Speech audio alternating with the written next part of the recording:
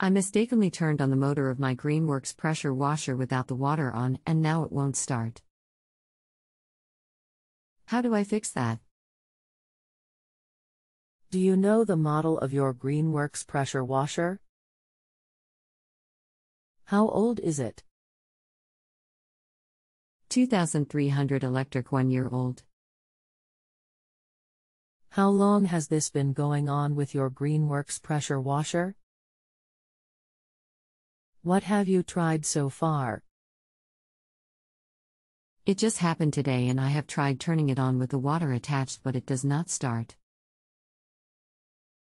Is there anything else the engine expert should know before I connect you? Rest assured that they'll be able to help you. No.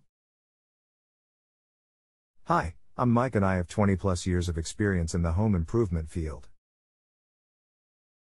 I am sorry you are having issues. I'll be glad to assist you today.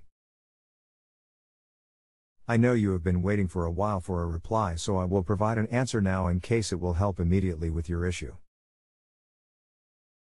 Please follow up with any questions or updates and I surely will continue to assist. There is no time limit to your reply, so surely reply when it is the most convenient.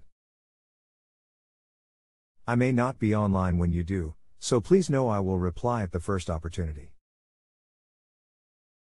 It may be that the motor overheated and the thermal cutoff was activated, so it will not turn on for about 30 minutes.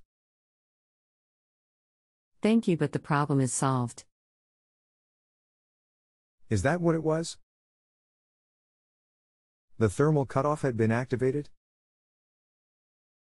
There was a reset button, the spray wand, and when I connected it to water and hit that, it worked.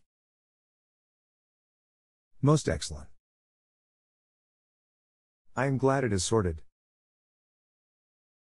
If you have a home improvement or appliance question and want to chat with an expert now, visit justanswer.com/ythi.